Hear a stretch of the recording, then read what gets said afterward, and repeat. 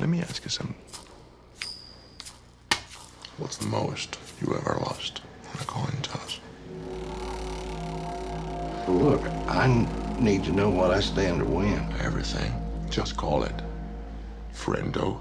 Your character is very ruthless. He's a cold-blooded murderer.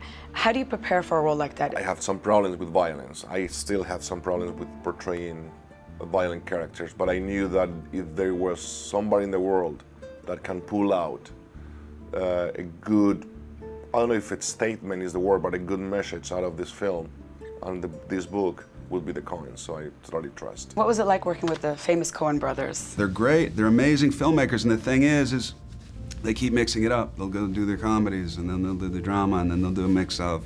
But what I always love about even in their heaviest dramas is there's always a bit of absurd humor in there somewhere, and I think you definitely get that in this film. What's in the satchel? It's full of money.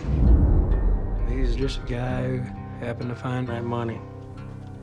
I got a bad feeling, Llewellyn. They've got this lovely, lovely relationship, and I think the thing that I really responded to was at the end of the film where you sort of realise that she's got this, core strength in her as well. She's not just this sort of young sweet thing. She's strong. She's got this strength. Yeah, I know where you're going. All right.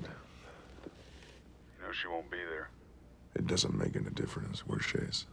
So what are you going up there for? You know how this is gonna turn out, don't you? Nope. I think you do. So this is what I'll offer. You bring me the money and I'll let her go. I think he feels like he can protect himself. I think it comes off maybe as a dim decision to make, but I think as the movie progresses, I think you start to realize that the guy can really take care of himself and that he actually might pull it off.